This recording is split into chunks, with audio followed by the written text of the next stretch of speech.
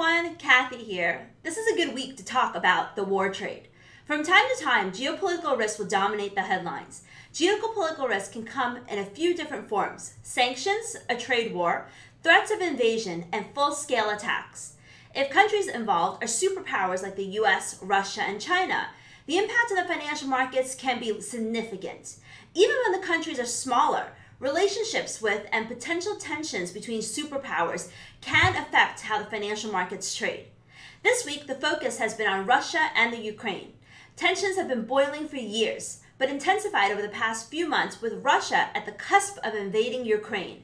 What's interesting about this week's market developments is that we got a chance to see how the market responds to allegedly good news and bad. At the start of the week, the US was warning about an imminent invasion of the Ukraine by Russia. Midweek, it seemed as if they were willing to continue talks, and investors hoped that tensions were easing. But by the end of the week, it became clear that their claim of troop withdrawal was false, with the US Secretary of State telling the UN that Russia could invade Ukraine within days. By the time you watch this recording, a lot or very little may have changed. But what won't is the fact that geopolitical conflicts will occur. If it isn't Russia or the Ukraine crisis, it will be something else. The bigger question for us as traders is, what do we do when conflicts brew?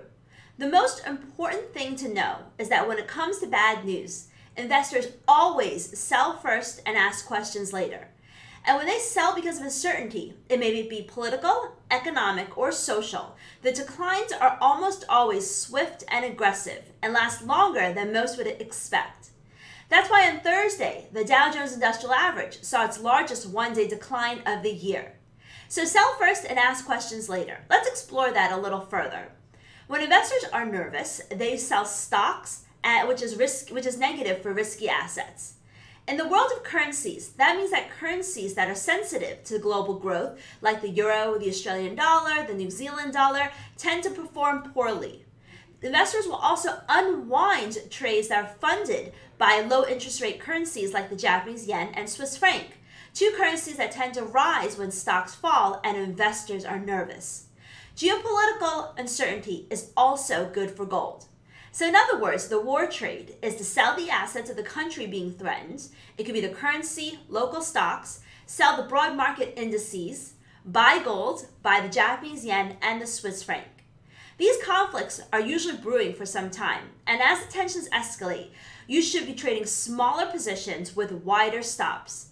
Some of my trades went sour on more than one occasion this past week due to news bombs, but we still ended up the week up 130 pips because of my next piece of advice, which is that when geopolitical uncertainty is high, fade the rallies. This is not because Putin can't be trusted, but because until an official government agreement or a deal is reached with one side or both backing down, investors will always be skeptical of positive rumors. So another tip for the war trade is to fade the rallies, because almost inevitably there will be false news flow before we finally know how things shake out. And even if a conflict is resolved, the recoveries are generally short-lived.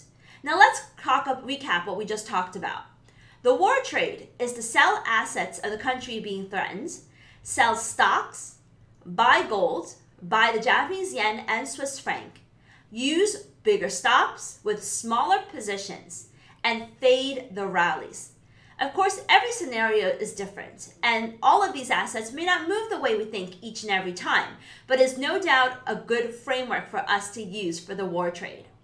Using some of these principles is exactly what helped us make 130 pips this past week. So let's now take a look at some of those trades. So with BK Forex, we ended up the week up 170 pips in our Forex trades. 130 for our Kathy trade signals, which are our day trades, and only plus 40 because we got stopped out on one of our trades for our smooth 40 trades. But still, 170 pips for the week, which is pretty good. Now, in terms of the opportunities that we had, one of the trades we took was we sold Euro Swiss at 104.58. And I want to show you this trade. So taking a look at Euro Swiss, let's go over here. I'm going to expand this to you. So we sold Euro Swiss right at the New York Open, right around here. Sold it down for a nice move lower. We also had traded euro dollar, which eventually worked out, but we bailed. But at the end of the week, we tend to be much more defensive. Overnight, we hit our Kiwi CAD target, we hit our Kiwi Swiss target, so very, very nice moves there. You know, we start trading at the beginning of Asia, and if we take a look at Asia trade, just give me a second to scroll back to the 13th. What we had is we started the week off on Sunday night in Asia. And we put on a few trades. We put on a short Kiwi dollar trade, short Aussie, short Kiwi CAD, short Aussie CAD, always with our charts. And you can see we had a very nice zip sell signal here where the candle turned white and with a red background signaling a sell trade. We also had an Aussie dollar zip sell signal right over here. We had Kiwi CAD zip sell signal. Well, actually, no, just a Kiwi CAD zip sell zone and an Aussie CAD zip sell zone. So I give the reasons for the trade. We were very bearish Kiwis on Sunday night because the PSI, New Zealand Service Sector Index, dropped to a 3-month low in January, following the decline in the manufacturing index. U.S. yields were rising. The Fed minutes were expected to be hawkish. We ended up hitting first target in Kiwi dollar, banked some more pips, also closed Aussie dollar and Kiwi CAD for profits. And in a very short period of time, you know, in an hour worth of trade, we banked 86 pips for a quick night's work. Monday was challenging. Monday, we had a lot of back and forth because I think Monday is when we had the news bomb where we started talking about how, you know, I think it was the headline that said that the diplomat, Russia's diplomat, recommended that Putin continue talks, and his response was a one-word response, and that was good.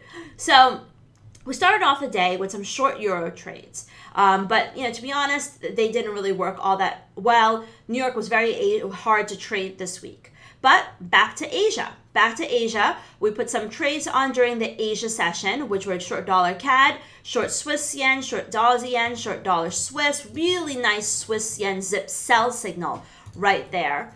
And also really nice dollar Swiss zip sell signal with the white candle over here. And, you know, I woke up in the morning and you know how much I love waking up to profits. Target and euro dollars hit, target and dollar CAD was hit, target and Aussie yen was hit, target and dollar Swiss was hit. But unfortunately, we're stopped out because overnight news flow and volatility, and we're stopped out before it actually moved to target. But, you know, that happens. And then we traded some more on Tuesday. We traded on Wednesday. We didn't trade on Wednesday morning because it was retail sales. So we don't trade on retail sales day in the U.S. And we don't trade the Asia session. But came back Asia evening on Wednesday, which is pretty much Thursday morning. Laid out a bunch of trades. You can see my targets. Aussie yen, Aussie dollar hit target. Swiss yen should hit target. And, you know, this is how we ended up the week with 130 pips in the CAD trade signals and 40 pips in smooth 40. That's in addition to all of the nice pippage that my partner Boris managed to bank for our team. 75 pips on Friday, 65 pips on Thursday, 95 pips on Wednesday, trading gold, Dow, NASDAQ, crypto. If you want to check out what we do, I encourage you to go to bkforex.com. And, you know, we trade every day, and we'd love to have you as a member of the team. Thank you.